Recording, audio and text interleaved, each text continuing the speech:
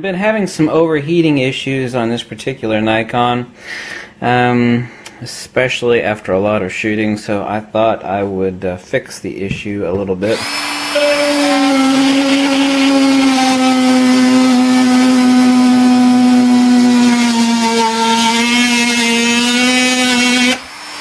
Okay, there we go.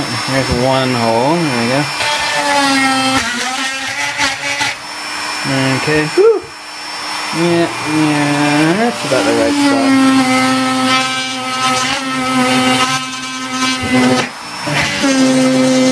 There we go. Okay. Heat rises, so it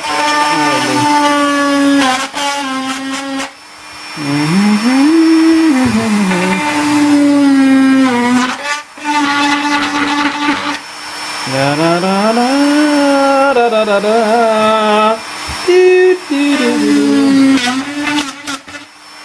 do do do do do do. Maybe one near the hot shoe. What about one? Yeah, right there.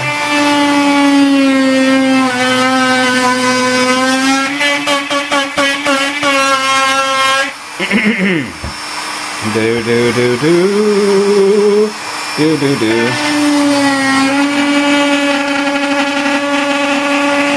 Do do do do do do do do.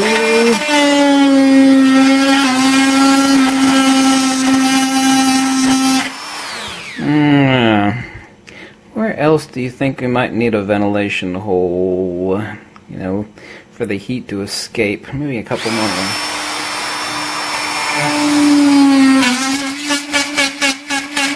There we go.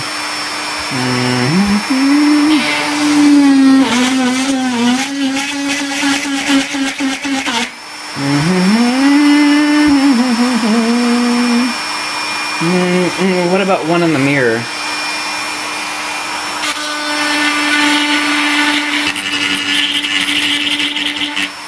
Whew. Maybe right through the sensor. It's possible.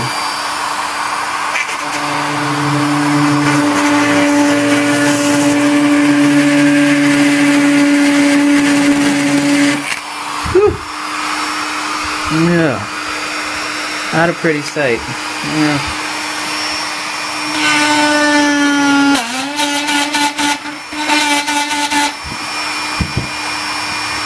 Yeah. Yep, right there, right there.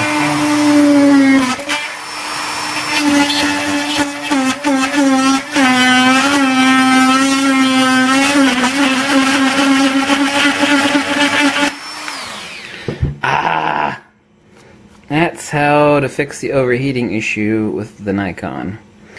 It will definitely not overheat anymore.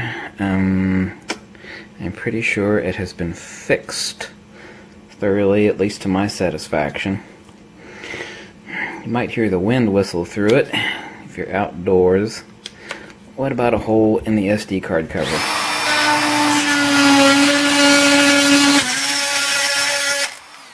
There we go. There we go. Ooh, I forgot I still had an SD card in there. Well, what do you know? I didn't even know that was still in there. Oh well. This is what happens when you drink too much coffee in the evening. So folks, that is how you ventilate your Nikon for overheating. Thank you for watching.